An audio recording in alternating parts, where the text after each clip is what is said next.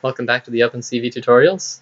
Today we're going to talk about easy setup using Visual Studio 2013, C++, and a plugin called Sample which integrates with Visual Studio and includes the libraries for opencv for you.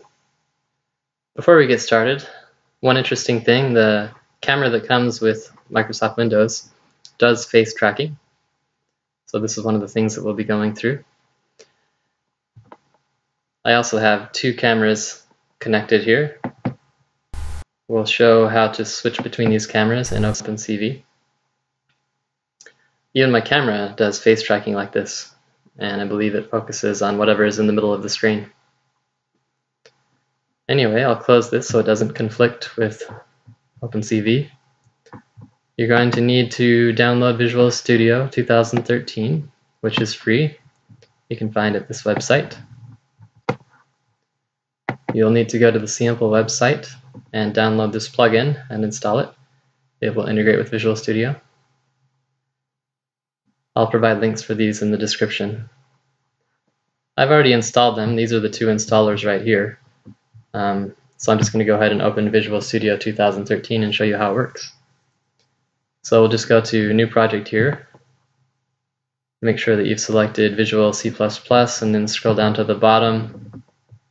You should find a new project type called Sample, opencv project. You can call it anything you would like and push the OK button. Now it has gone through and it's set up the libraries, connected everything, so we're ready to go. It even created a simple example program. So in the next tutorial, this one is more of a prequel, but in the next one we'll start into the coding. I'll talk a little bit about how to set up the environment without this plugin in case you have an existing C++ program and you need to include the libraries. Kyle Hanslow has a tutorial that makes it really easy to include those libraries.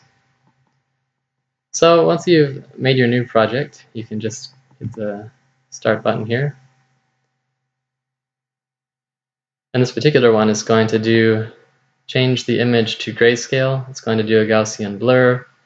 And then it's going to do the canny algorithm, and it's basically going to pull out all of the edges for my face. Close this down here, and I'll show you how to connect to my other camera. So my other camera, we're looking through it right now. It's a Microsoft high-def webcam. It looks like this. In order in the code to switch over to using this camera, when we declare this video capture with the value of 0, we'll just switch this to 1, which will grab the next camera connected to a computer. So now you can see we're looking at the video from that other camera. So not only does this Sample make it easy for you to create a project, it also gives you a bunch of examples that you can use. So I'm going to close Visual Studio, go to my C drive where Sample was installed. And within that, there's a folder called Samples. And you can double click this examples project. And it will open up a whole bunch of different examples in the Solution Explorer here. So I think there are probably around 100. I'm going to go to this one called CPP Edge and click on it. If you right click on it, you can come down to debug and start a new instance. Now it's going to take a picture of some different fruits and it's going to go through and do an algorithm that separates out the edges. And based on the parameter, the value of the parameter that you specify, you can go through and you can start sweeping through and removing some of these, what are called contours. You can get it down to sort of the base edges. So there are a bunch of examples that you can go through and try. In the next tutorials, we'll go through, start into the coding, and we'll start getting ready for what we're going to need to use to do face tracking and object tracking. But that's it for today.